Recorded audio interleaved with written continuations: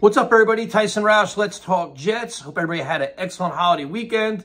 The NFL season is here. Starts in a couple nights. You got Chiefs, Ravens. Then you got Friday Night Football, which is awesome. The Jets play in less than a week. There's a lot of excitement around the NFL and the New York Jets. When you have Aaron Rodgers, primed and ready for a big year, Breece Hall, Garrett Wilson, Quinnen Williams. You have all this positivity, all this energy around the team. And the one little down spot is this Haason Reddick contract situation, which has gotten, I think at this point, it's beyond frustrating. It's beyond annoying. It's beyond ridiculous. Now you got to look at what kind of return are you getting on your investment.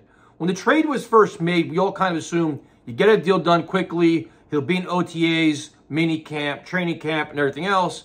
And the longer it played out, the more concerned you got. Because the one thing that we got to keep in mind, which most fans do, is Haason Reddick doesn't know this defense. He doesn't know his teammates. He doesn't know anything about the Jets other than what he saw for the, hour he was at one Jets drive. So there's a lot of newness there. So then you got to figure out what kind of shape is he in. Now, if you saw him go, if he was in 2 weeks ago, he's like, you know what? He has enough time to get into game shape and take on the 49ers. Now at this point, less than a week away, still not in the building. You have no idea what shape he's in. You have no idea what he knows about your defense. And it's like, okay, if you want to say you're paying him now $14.5 million for the year, right? For that kind of money, or even if you gave him a pay raise, we want 17 great games out of Haason Reddick, who played at a Pro Bowl level over the last 3 or 4 years. That's what we want. Okay, that's what you want. What exactly are you getting? Because now you're already getting diminished returns. Just say in theory he shows up on Thursday. I think Thursday's probably the last day. If he doesn't show up by then, you can kiss probably 2 games away at this point. But if he did that, even Thursday, how many snaps could he possibly play Monday night? 15? Are you really getting great value there? Like, how many weeks are you going to need him to get caught up to speed to play at his peak level? 3 or 4? So now for that $14.5 million, are you really getting the most bang for your buck? You're really not.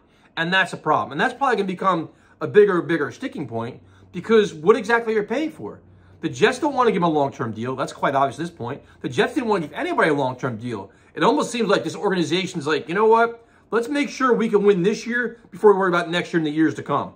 Like, if they don't do good this year, a lot of these guys aren't going to be here next year. But either way, so now in terms of, you're not getting, say you're going to get hopefully 13 games out of Haason Reddick now you're paying a premium for that.